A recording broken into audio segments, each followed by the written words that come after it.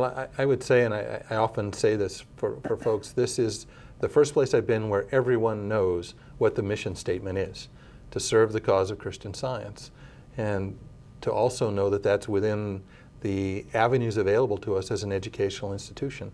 And what's been, I think, inspiring about it is to see how different people read that mission.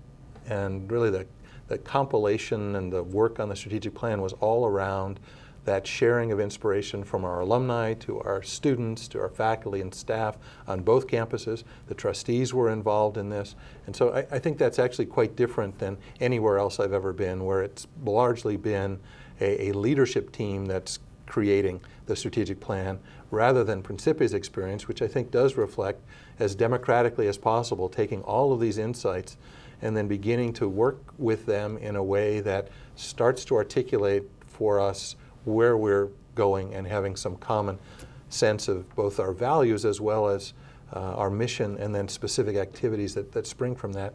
And I think since it's been in place since November of 2009, the other difference I think at Principia from really anywhere else I've been, strategic plans often find their place on a shelf. And we really, I think, have been working this strategic plan quite actively. It always seems to be at the forefront of our discussions about have we made the right choices and how are we doing against that particular plan. And are planning again this summer to update it and say how are we doing on each of the components of it, and how has our insight into the plan changed based on our day-to-day activity.